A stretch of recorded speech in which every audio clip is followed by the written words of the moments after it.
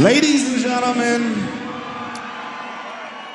tonight we've gathered here to celebrate the life, the music, and the love of our dear friend, our bandmate, our brother, Taylor Hawkins.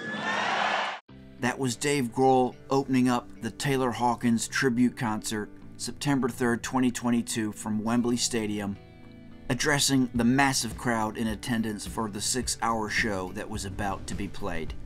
Grohl continued. For those of you who knew him personally,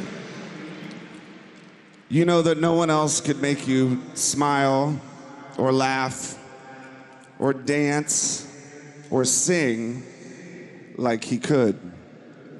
Tonight, we've gathered with family and his closest friends, his musical heroes and greatest inspirations, to bring you a gigantic night for a gigantic person.